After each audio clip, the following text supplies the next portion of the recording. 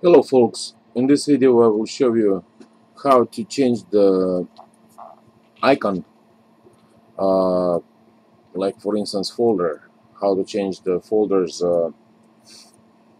complete view. Well, let's say you download a program and you need just like store.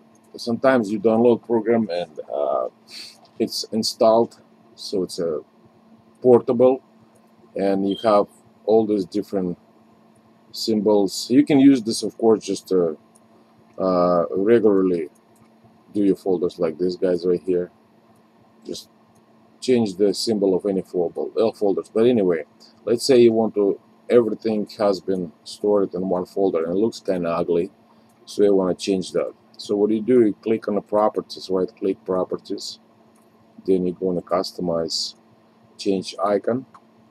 When you change icon, you can either pick it up the one off of your Windows operation system. You might find one that you really like, or you can use the same symbol that was inside this folder originally for was used for the exe extension. So we're looking for our folder, and right now you must click on application, like in our case it's by boat portable. So we get the folder right here and the icon. Click OK, apply, and voila, your folders look like a different. You can create also yourself a personal one. Let's say you need to store music, new folder, and let's say going to be music, and you want that folder to be looks nice. Right click on it, property, customize, change the icon, and now you can pick from a variety of item that is provided. You can also download some more from online, but let's say this is kind of music one.